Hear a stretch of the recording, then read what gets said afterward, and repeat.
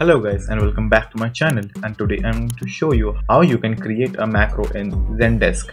So first open up your Zendesk and log into your website, and when you reach your dashboard just click on your admin settings, then go to the admin center,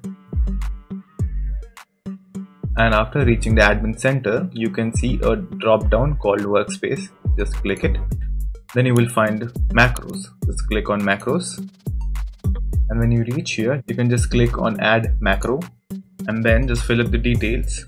For example, in macro name you have to tell what is the macro for. So for me, I will make a scenario in which I have to send a reminder to the customer that you are waiting for a reply.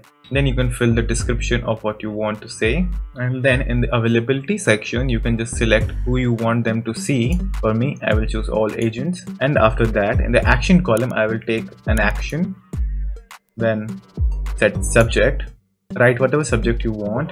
Then after that I will take another action, then I will take, I guess, tags. Then just write whatever tag you want and press enter.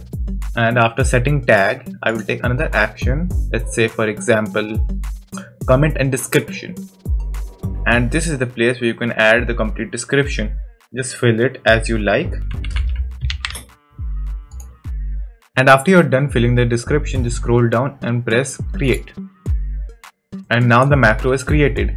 That's all, and do like and subscribe to my channel, and take care.